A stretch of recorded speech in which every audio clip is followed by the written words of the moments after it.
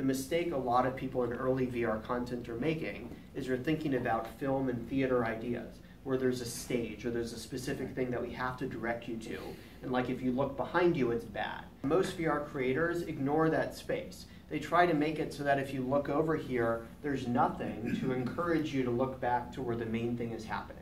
What I'm saying is that's a waste. Like, this is actually an opportunity space. So that if you have somebody that's become disengaged with the main story and has chosen to look around, you shouldn't punish them.